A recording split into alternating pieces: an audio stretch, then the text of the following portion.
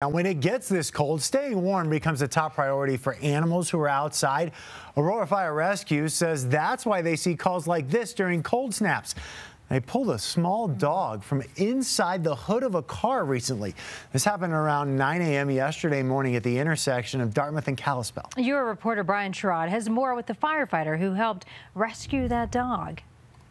Fire rescue firefighters say this is the first time they've ever received a call like this. They said when they received the call that the dog was underneath the car, they said they had to prepare for the worst. When they arrived on scene, they were actually relieved to see that Thor, the dog, was okay.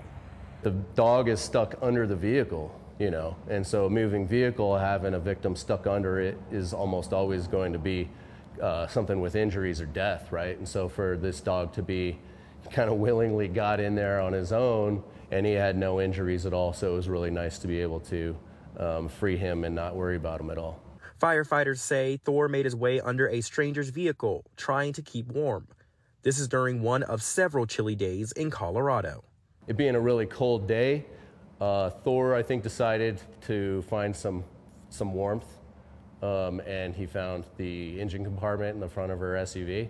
After receiving the call, firefighters arrived in 10 minutes to rescue Thor. He was pretty tucked next to an engine, using it to warm up.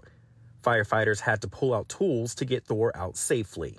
Using a common floor jack, which is something we can use so long as the vehicle's mostly in good condition and the ground is flat in that area. Use blocks to make that vehicle safe and stable once it was lifted up, and then we put a rescuer underneath.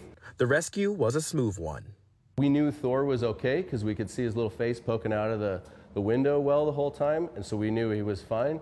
Now Thor has been reunited to his owner, thanks to him being microchipped. In Aurora, I'm Brian Sherrod, covering Colorado First.